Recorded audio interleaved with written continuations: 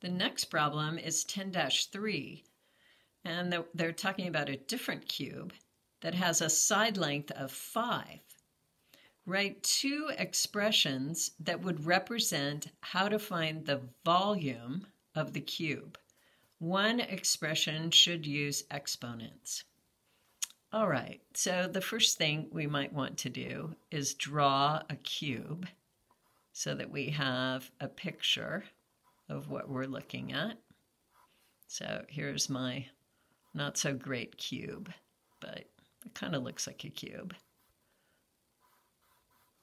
All right, and we know that this is 5, but we know that every side is 5. So I'll just keep labeling these. 5, 5, 5. Okay. Now that we know all of them are 5, I don't necessarily have to label all of them. All right. Write two expressions that would represent how to find the volume of the cube. So this is what we're looking for, the volume.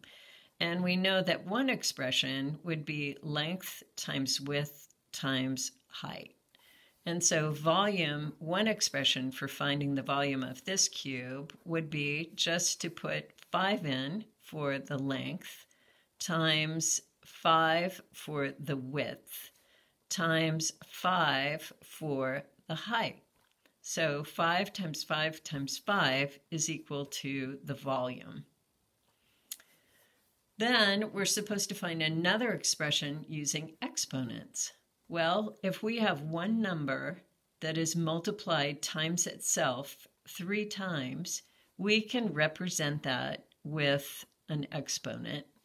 So 5 would be the base, and then it's multiplied 3 times itself, so that is our exponent, 3. So the volume is equal to 5 cubed. So this is the definition of a cube. We've got 1, 2, 3, an exponent of 3.